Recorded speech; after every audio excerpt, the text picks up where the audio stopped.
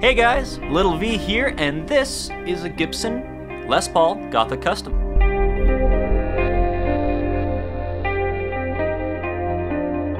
Now, a couple of you have been asking for a review on this just because you want to see it and because it is a beautiful guitar. And to truly understand how much I love this thing, I have to start with the story. Now, this story is on par with something on the lines of like a American Idol sob story, so you might want some Kleenex handy because this will hit you right in the feels.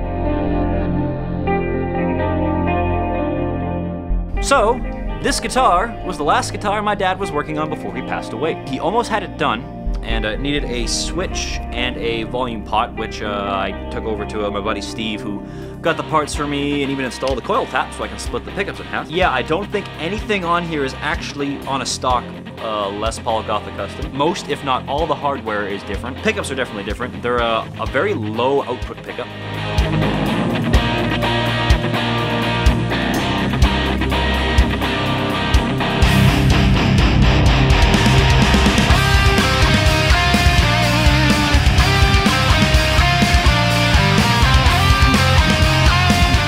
So when the worst case scenario happened, I went over there and brought back some of his collection too as well. But I brought back this thing because he was almost done working on it. But here's the real kicker. Here is prepare your Kleenexes. This is going to be a shot to the feels.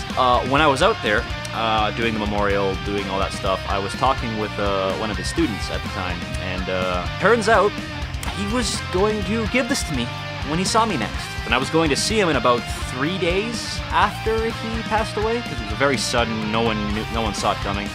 And we had some gigs and we were going to record some stuff, so yeah, he was going to basically give this to me a day or two after it happened. So yeah, right in the feels.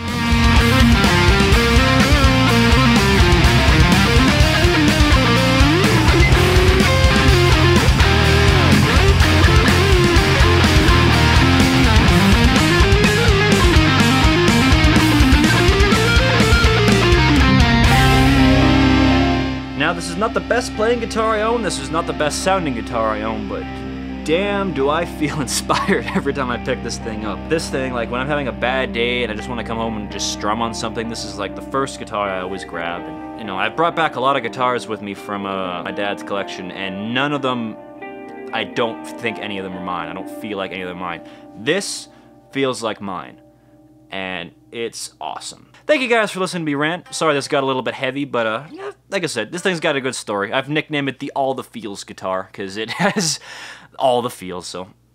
Anyways, rock on, peace out. We'll see you next time.